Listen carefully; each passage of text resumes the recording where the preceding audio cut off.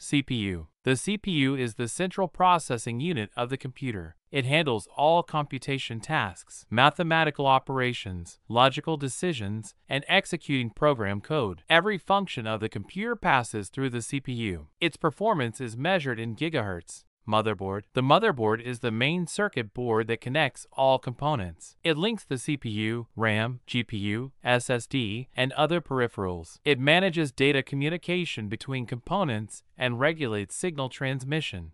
RAM. RAM is temporary memory. Applications and processes currently in use are stored here. The CPU frequently accesses it. When the computer shuts down, all data in RAM is lost. The size and speed of RAM directly impact overall system performance. Storage. This is the permanent storage device. Files, applications, and the operating system are stored here. SSDs use flash memory and are faster. HDDs use magnetic disks, are slower, but generally offer more capacity at a lower cost. Graphic card. The GPU processes graphical data, videos, images, 3D models, and renders scenes in games. While the CPU handles general tasks, the GPU is specialized for fast and efficient graphics processing. PSU. Power Supply Unit. The PSU supplies electrical power to all computer components. It converts 220V AC power to DC voltages like 3.3V, 5V, and 12V required by the system. It delivers the correct amount of power to each component. Cooling system. As components like the CPU and GPU operate, they generate heat. The cooling system reduces this heat. It may consist of fans, heat sinks, thermal paste, or liquid cooling solutions to keep temperatures within safe limits.